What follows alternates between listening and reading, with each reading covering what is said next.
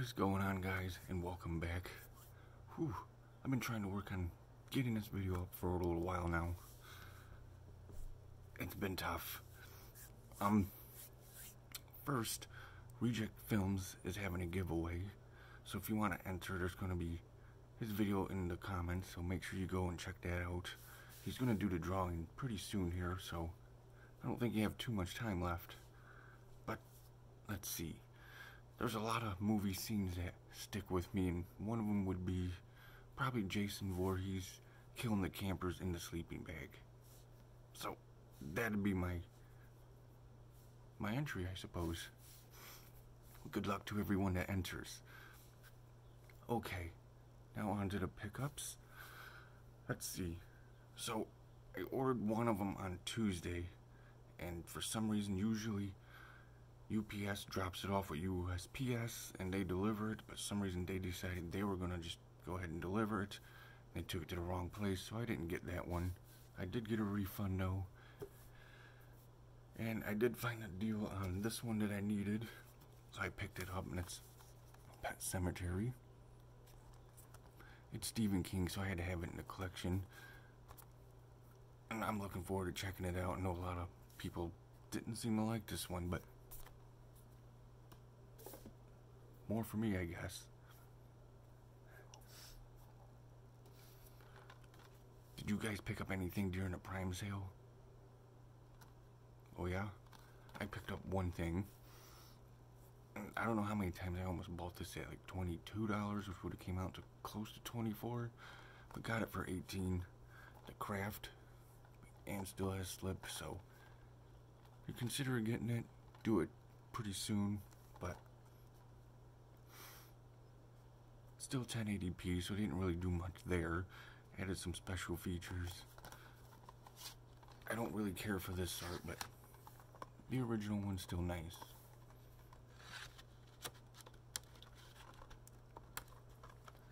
So this next one went on sale the day it shipped for my order,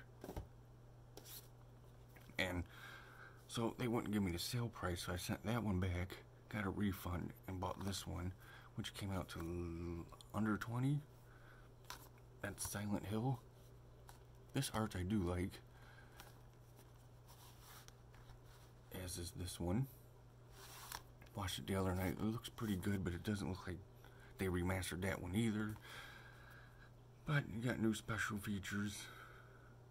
That's basically what you're buying here. Special features and a slipcover, but happy to have it for the collection. No, there's not a lot of fans of this movie, but since Scream Factory released it, you'll probably see more fans pop up.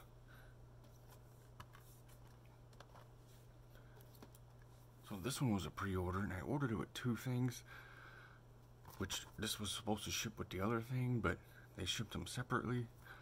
But anyways, Strays, made for TV movie. It's actually pretty good. There's a few scenes where you're like the one of the cats drop kicks the phone guy and knocks him out. It's like, really? Stuff like that, kind of. But pretty good movie, definitely worth picking up.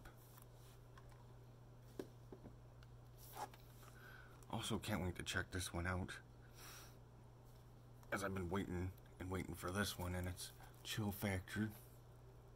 Hearing pretty decent things, not great, but decent things about it, but I gotta have all my Arrow. If you've seen it, what do you think of it? And last but not least, and this is the big one, which almost felt like forever to get, but kind of didn't. And that's Dead Pit, finally on Blu-ray. It says R-rated, but they assure us it has the director's cut version in here as well. I haven't gotten to check it out yet. Not a whole lot going on the inside, but it's a very nice looking release. And we got the slip cover, which is really nice. I had to put it in the sleeve, so I don't want to touch it and get it all fingerprinted up, and it glows very nicely. Maybe we can maybe we can see it.